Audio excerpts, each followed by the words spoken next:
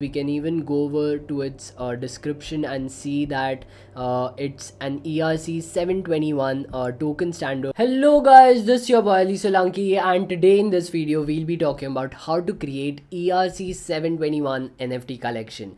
So in the previous videos I've already talked about how to host your NFTs on IPFS. Before that we had talked about the difference between ERC-1155 and ERC-721. I'd shown you an example of ERC-1155 as well, and we had also talked about so this was the first video in the series, and we had talked about how to generate multiple NFTs, actually create the entire NFT collection as well.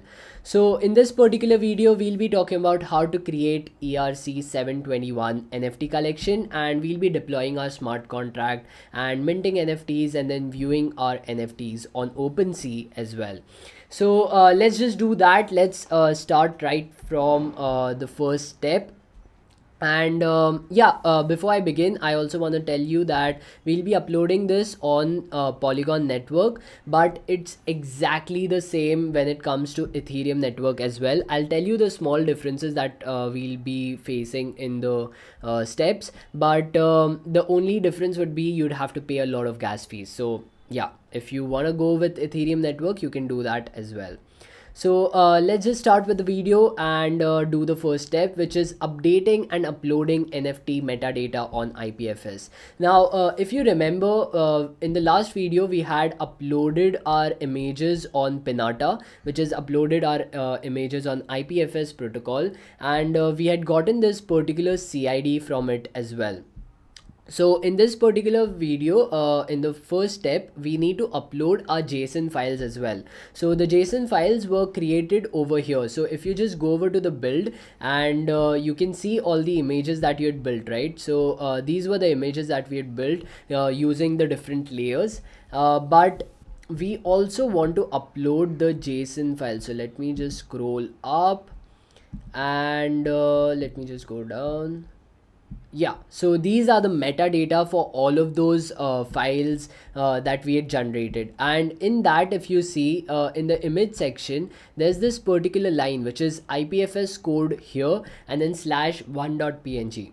So in all of these JSON files, we need to update IPFS code here with the IPFS code which is given over here. The code is this QMRZZ. That's the code that we want to update all of the JSON files with. So just copy it to clipboard. Now of course you can keep on going one after the other for all of these files and keep on changing this IPFS code, but that'll take a long time and we don't want to do that, right? So what we'll be doing is we'll be closing this down. Let me close this as well, and we'll be going over to src folder, and in that we'll be going over to config.json file. So in that also there's this base URI, and in that there's this IPFS colon, and then there's 2 slashes, and then the code is over here as well.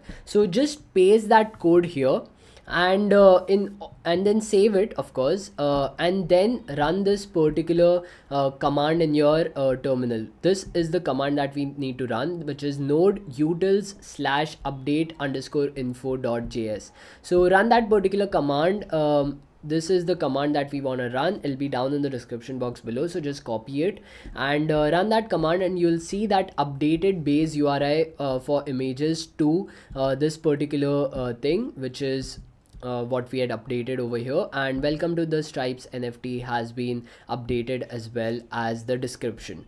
So everything's done. Now what we need to do is now we need to check our JSON files if they have really been updated. So yes, they have been updated. There's no IPFS code over here message, and now we can freely upload this JSON folder onto IPFS. So let's just do that. So go over to Pinata, and it's the exact same process that we did for our images. We'll be selecting the folder. So let me just find my folder. I think it was here, build and JSON. Yeah, this was the folder.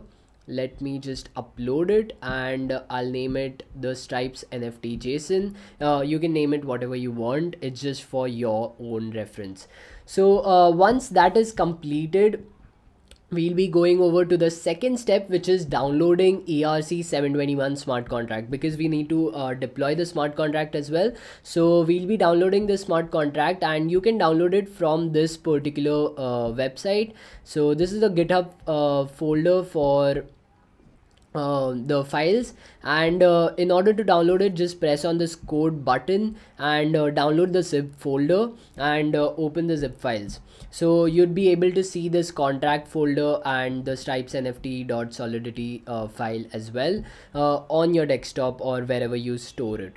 So I've already done that. I'll just show it to you in Finder. So let me just search for my files. So this is how it would be shown on your files. So there'll be this contracts folder, there'll be access, ownable.solidity, then there's token, and all of these files and folders would be there in your thing as well.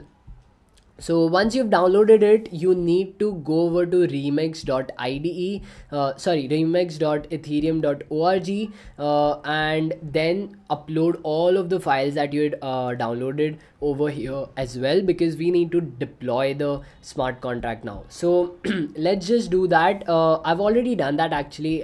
This is the contracts folder, this is the access folder, then there's ownable.solidity. So just upload each and every file over here, and make sure that you're uploading everything in the right order. The right order meaning that the access folder should be inside contracts, then token folder should be inside contracts, the ERC-721 folder should be inside token, so on and so forth. So just make sure that you're uploading it properly, and let me just do that. And yeah, so everything's done. Now just go over to the compiler, make sure that you're on the right file, which is the Stripes NFT.solidity, and compile it. Also, one more thing, you might not want to keep the cost as 0.04 ether, which is what I'll be keeping for the Stripes NFT. The pre-sale cost would be 0.03 ether. You can change that as well. The maximum supply for my particular NFT collection is 992 images, so that's what I've kept over here as well. Yours might be different, so just change it. And the max mint amount is 50, that is 50 NFTs can be minted per wallet.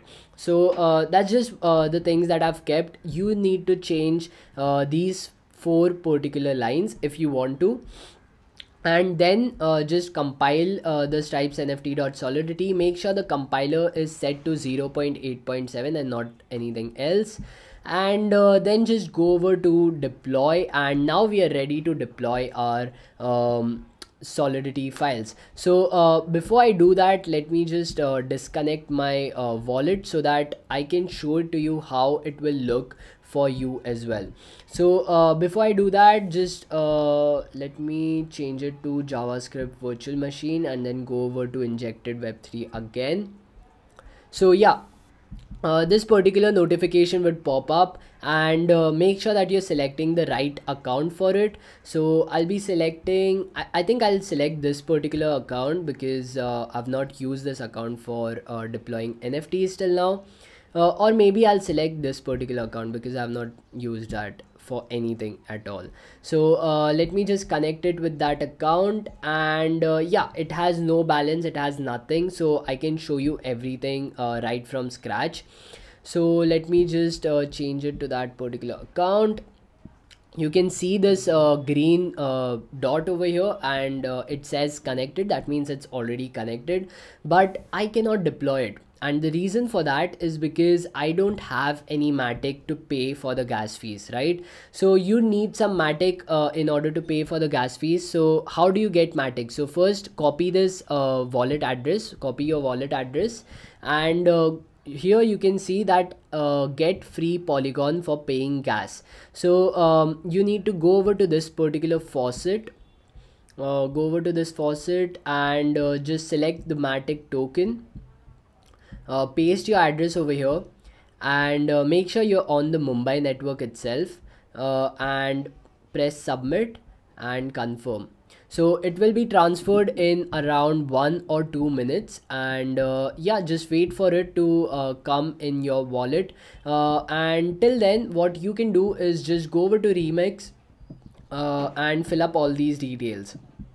So in the deploy part, you'd have to fill up three things.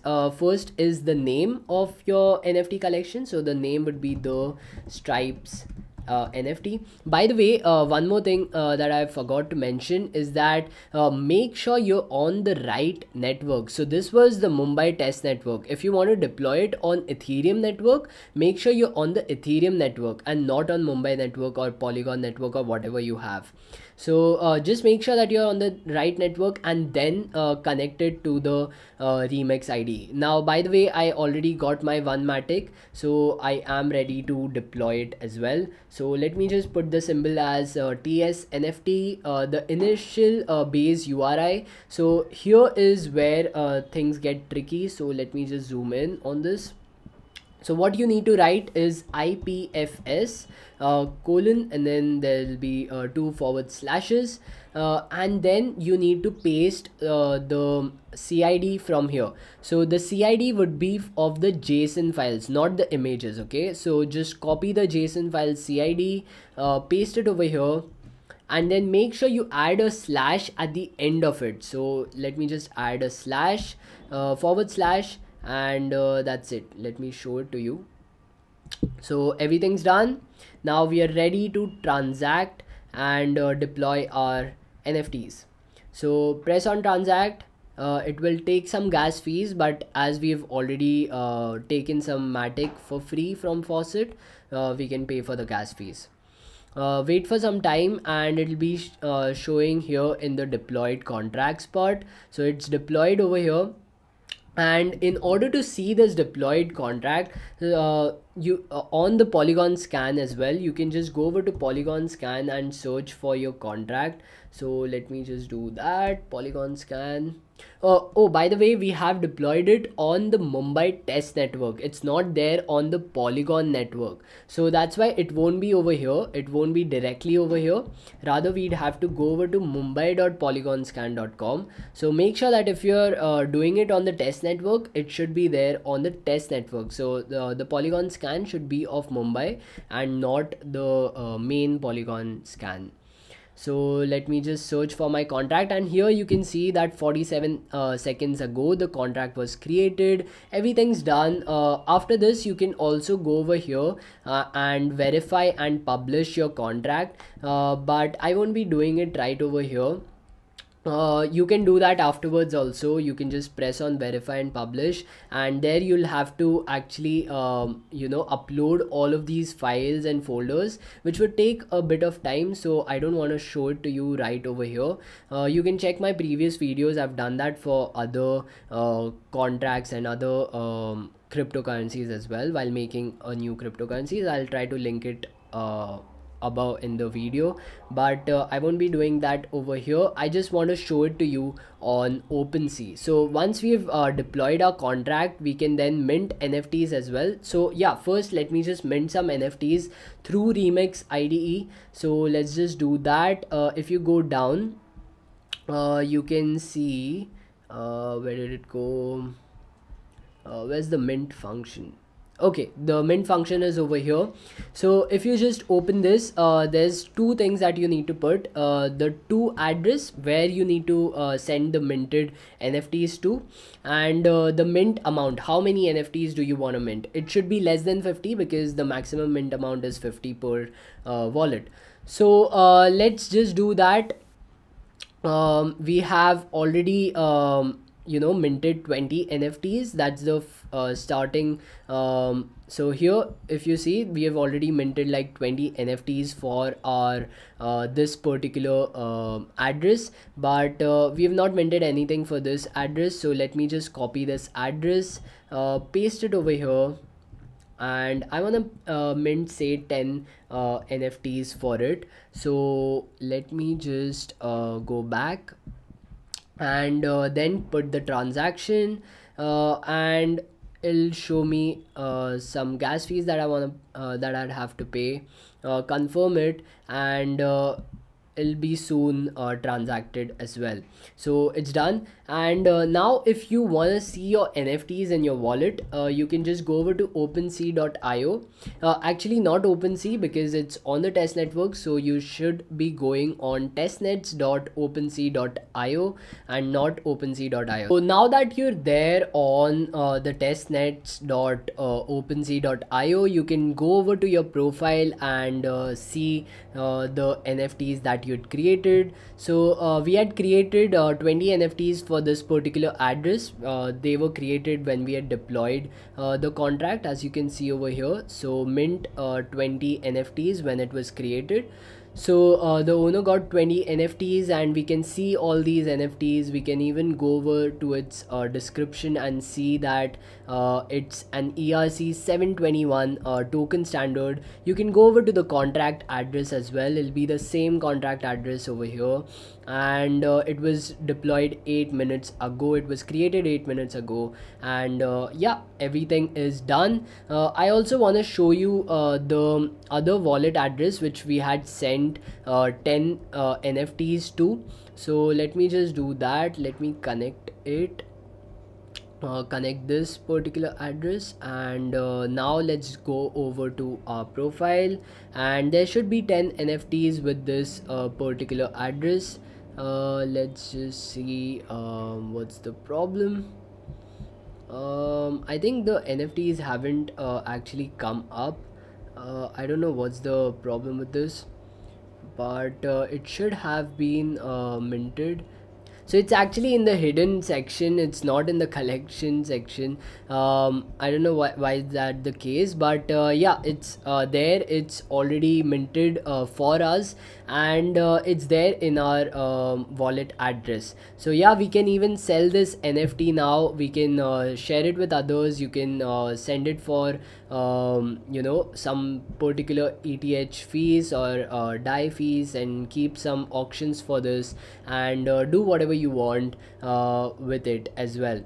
So I think that's it. Other than that, I also wanna show you how you can change the collection details. So let me just switch back to the first wallet and go over to my collections.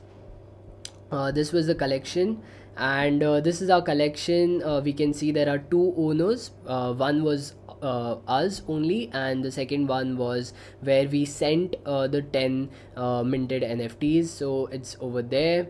And let me just show you how you can change details. So you can change the wallet thing. So let me just sign this particular thing, and here you can edit your collection. You can change the logo image, you can change the featured image, you can change the name as well. So let me just change it to the Stripes NFT. And oh, the name is already taken, so that's why it was giving us the Stripes NFT version 2. So that's okay, that's okay. And yeah, you can add in your different links. You can add in royalties. So whenever the NFTs get sold, you get say 10% of the amount. You can add in a payout wallet address. I'll just put in this particular wallet address itself, and yeah, you can have payments in Ethereum, old DAI. You can have whatever you want on this, and yeah, that's it for this particular video. And if you like this video, then do share it with your friends. Do like this video and subscribe to the channel for more such content.